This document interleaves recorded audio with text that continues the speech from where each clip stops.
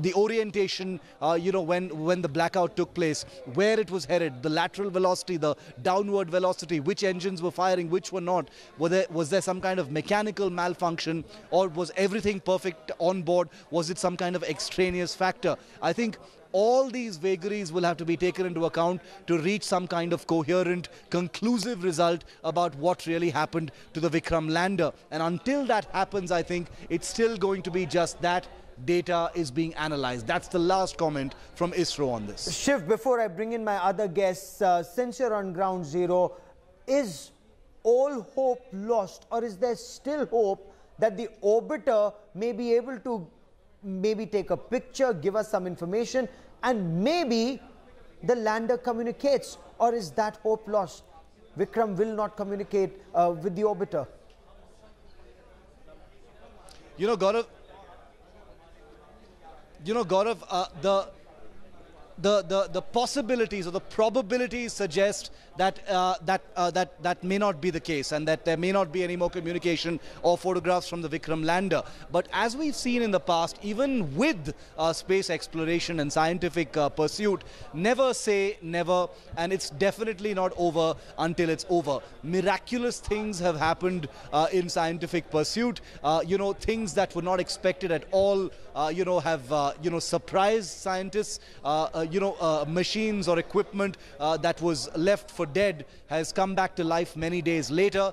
I am just saying that let's not rule out any possibilities just yet. We're definitely not the experts. There is a building full of scientists and scientific experts and telemetric experts who will be, I imagine, still trying to raise some kind of signal out of the Vikram lander right now. They don't know if it's crash landed. They don't know if it was a hard landing. All of those are still variables right now. So yes, whether all hope is lost for those 2.1 kilometers, I would say not just yet until we get a formal clarification. But the overall sense, seeing the circumstances, is that yes, those 2.1 kilometers after a stellarly successful mission, those 2.1 kilometers was not the outcome that ISRO was hoping for.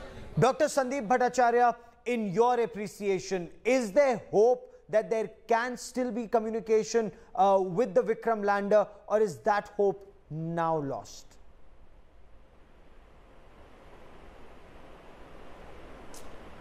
My hunch feeling is that hope is now lost.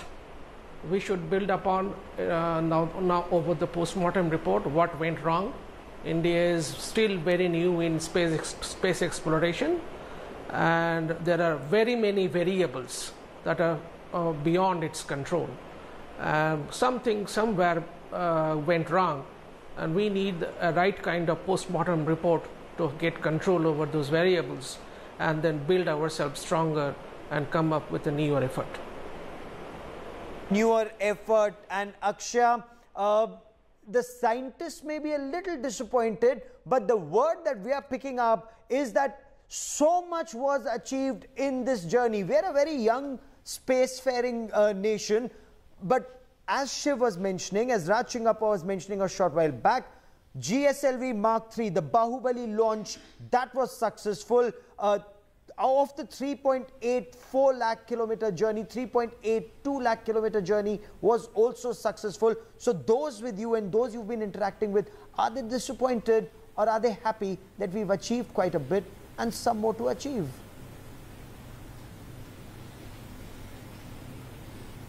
Well, Gaurav, certainly the kind of night that was imagined by these space enthusiasts that I am with is not what has happened. They were really hoping that, it would be a success story. It would be the first ever mission where there would be a South Pole landing, but unfortunately things haven't gone the way. But these enthusiasts are not disappointed. They're still hopeful.